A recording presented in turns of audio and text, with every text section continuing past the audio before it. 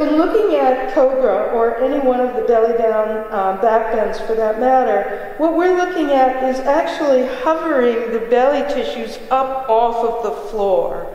So it would never be, to my mind, I wouldn't like in my body to push my belly down, or my pubis down for that matter, to come up into any version of a Cobra.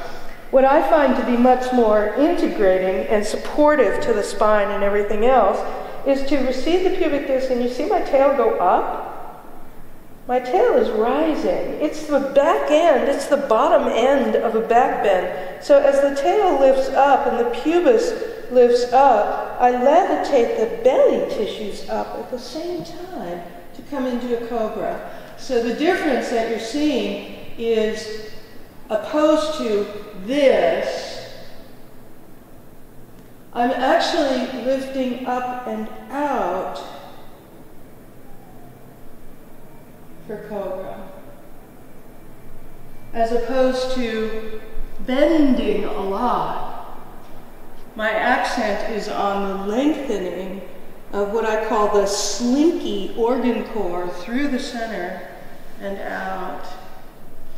Exhaling, of course, would be a pulling back down to rest.